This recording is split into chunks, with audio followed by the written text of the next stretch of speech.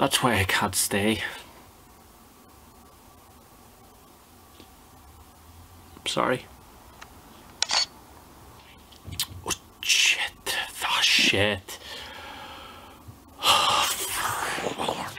Memory full. What's it? Oh, delete. Right, come on, breathe. Just do it one more time. Just do it one more time. Okay, you got this. Hi, Jenny. I hope you're well. I know you're well. You went to this. I just saw you when you went to the shop 20 minutes ago.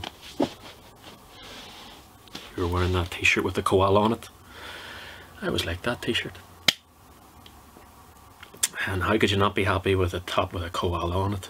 See, the annoying thing is that last take was perfect. I mean, I cried and everything.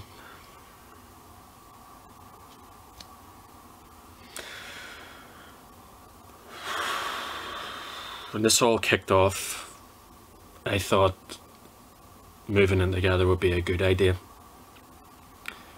I mean, we'd have been living on our own otherwise. After a year going out, you think you know someone, at least have a rough idea of what they're like.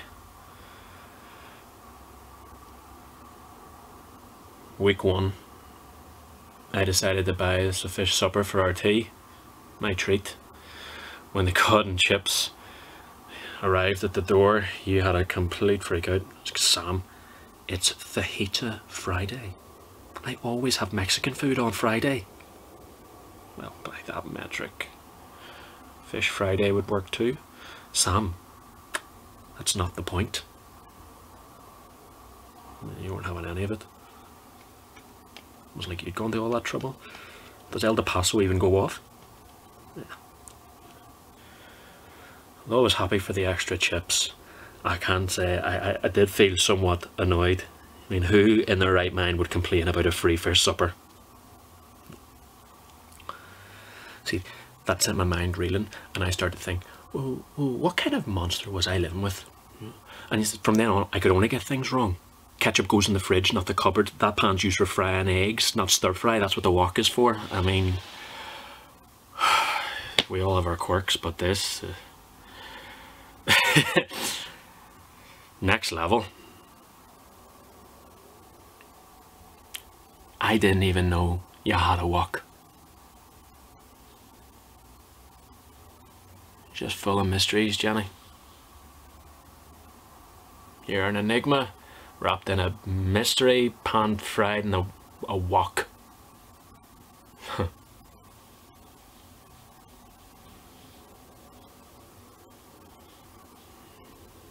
Don't get me wrong. Times I liked it when you took the lead. Like, the sex was great. I can't say I have ever been with someone so dominant in the bedroom, but it was refreshing. And the place always smelled nice. Like, a lot of things I could say about you, Jenny, but you are definitely a lady who knows how to handle a candle. Whoa. I didn't even mean to rhyme there. I ever tell you about the poetry competition I won in school? It was about the sun and the moon being best mates, and the teacher said, Sam, bring it up to the front of class. Anyway, what was I saying? Yes, before I say this next bit, disclaimer, I do not have mummy issues. Me and my mum have a great relationship. Such a strong woman. Oh, no, literally. There's a lad tried to rob her outside Castle Court once and she broke one of his ribs. I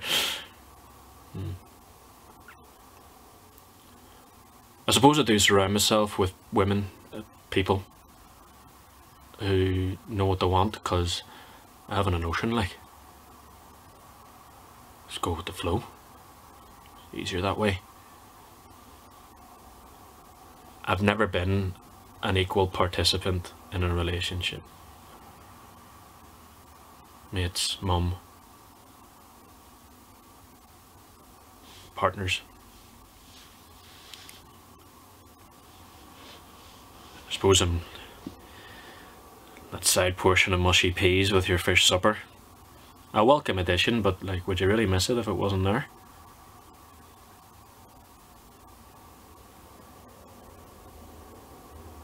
I wonder, was my dad like me?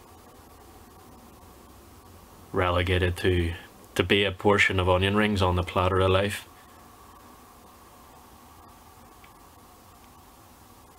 Anyway, sorry. Back to this. Sorry, Jenny.